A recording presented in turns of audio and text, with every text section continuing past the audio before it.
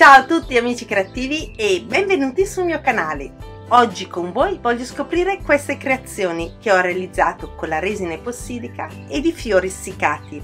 Ho creato tantissimi componenti perché li utilizzerò per realizzare i gioielli che porterò ai mercatini che andrò a fare nel periodo estivo. E come dico sempre io, iniziamo subito! Le prime creazioni che voglio scoprire sono questi orecchini che ho realizzato utilizzando questo vecchissimo stampo della Pepeo. È stato il primo stampo che ho acquistato qualche anno fa, quando ho iniziato a lavorare con la resina.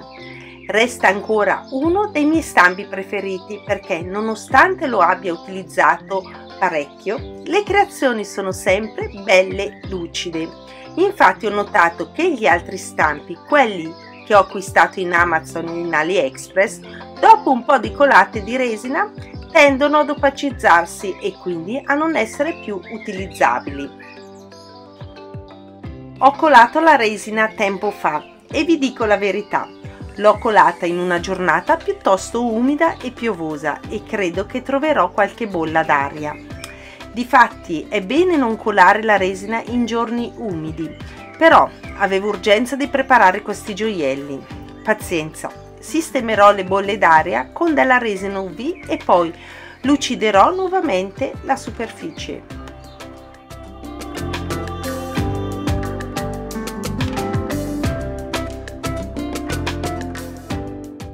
Adesso tolgo dagli stampi questi altri componenti. L'eccesso di resina la tolgo utilizzando un forbicino. Infatti i componenti non sono ancora del tutto catalizzati e quindi sono abbastanza morbidi. Questo è un piccolo trucchetto che utilizzo per non lavorare troppo con le lime. Infatti, togliendo dagli stampi le creazioni qualche ora prima che catalizzino completamente, risulta più semplice e veloce rifinirli.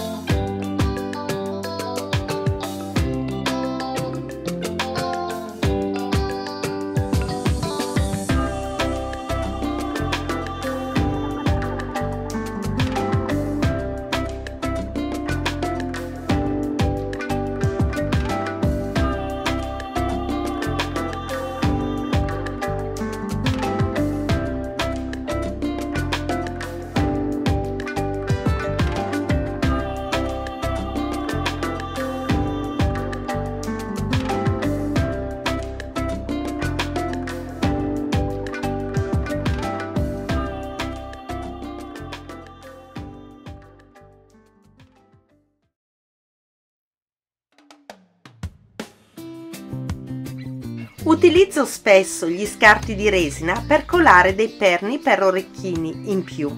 Sono sempre utili quando monto gli orecchini, infatti ho una scatola con tantissimi perni di tutti i colori che mi sono preparata tutte le volte che mi avanzava della resina.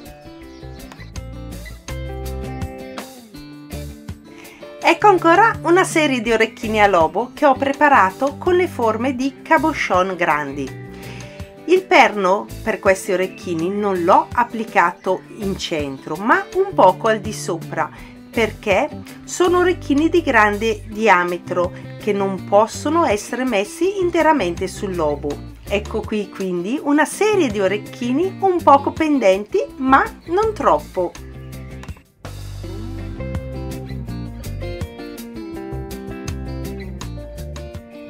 Ed ora scopriamo qualche componente sempre per orecchini ma più grande. In questo caso ho inserito anche un poco di foglia oro insieme ai fiori per impreziosire ulteriormente gli orecchini. Questi orecchini li monterò utilizzando i perni che ho creato con gli scartini di resina.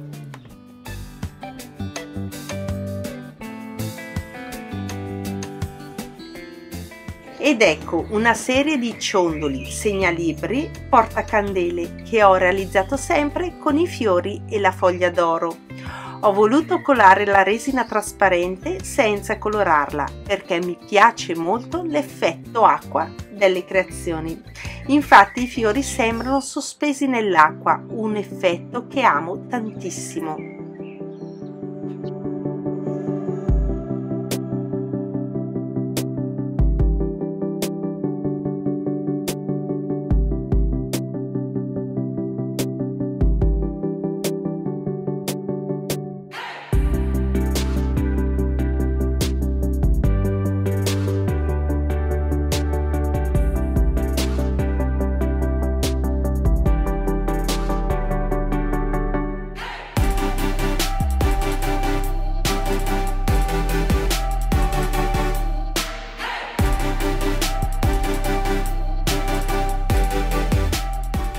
Ho provato a creare dei grandissimi cabochon utilizzando questo stampo grande che non utilizzo spesso.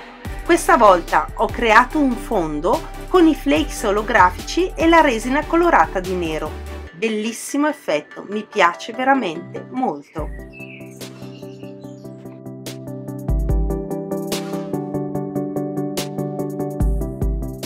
Non potevano mancare gli anelli.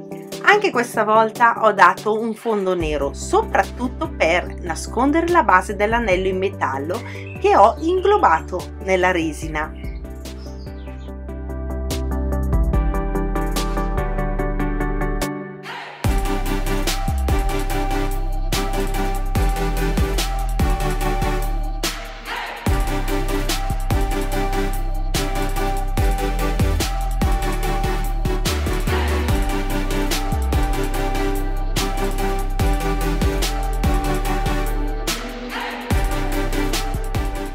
E per finire gli ultimi ciondoli, bellissimi!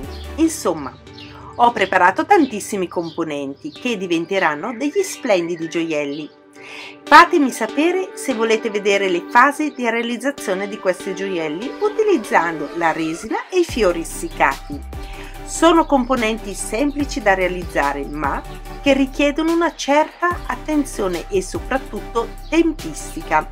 Infatti non ho creato questi componenti con un'unica colata, ce ne sono volute un po'.